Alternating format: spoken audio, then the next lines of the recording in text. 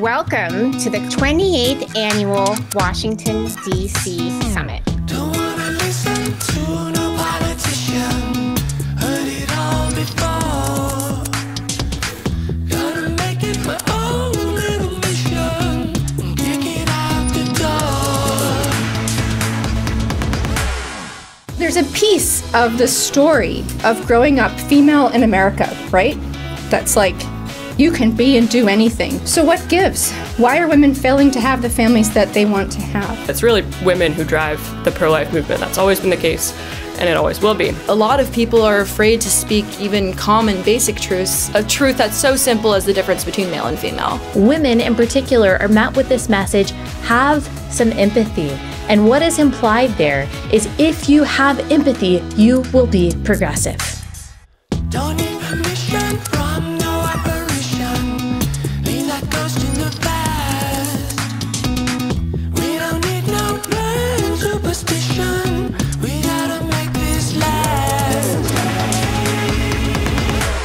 There's a moment right now where conservative women are really asking a lot of hard questions. No woman wants to give up everything that she's ever worked for. It's so hard, especially being the lone person that does that. We are reaching this point in this country where if you can't talk about these issues, where are we? They won't step into that vacuum in the first place. It's almost like they hope that kind of not talking about it and ignoring abortion will just kind of make the issue go away. And as a result, this kind of gives the pro-abortion side free rein and the media free rein to lie about the pro-life position. And we don't get to make a proud, compelling, compassionate case for what we believe. Your courage to stand up for the life of the unborn, to stand up for these issues that seem so controversial to the world that really should not be, it is contagious. And just remember this time that you are also spending with these like-minded women, and remember that you're not alone.